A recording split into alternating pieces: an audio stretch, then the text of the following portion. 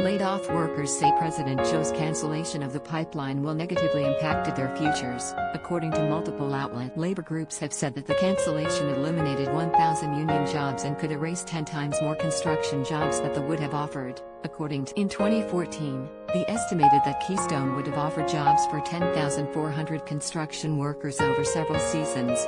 It's hard to make plans when you've got an administration that's trying to crush your future, an unnamed Keystone worker told. The best stimulus they could do for this country right now is keep people working. Tyler Noel, a Keystone worker in South Dakota, told that he needs the pipeline job. Anything that was coming in the next few months was supposed to be Keystone. Noel, if I hadn't saved my money through the years I would really be in a bind.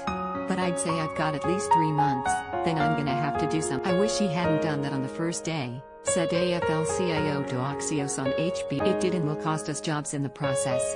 I wish he had paired that more carefully with the thing he did second by saying, here's where we're creating jobs. The administration has proposed a solution to the job losses by creating job opportunities. Oil and gas industry workers can be the people who go to work to make the solar panels. Climate envoy John Kerry told signed the executive canceling the project on his first day in office and to cut back on oil and gas. This states that the administration will prioritize job creation in renewable. We will combat the climate crisis with an ambitious plan to build back better, designed to both reduce harmful emissions and create good clean energy. Many Keystone workers believe that the switch to clean energy jobs would mean starting over. Content created by the Daily Caller Foundation is available without charge to any eligible news publisher that can provide a large audience. For licensing opportunities of our original content, please contact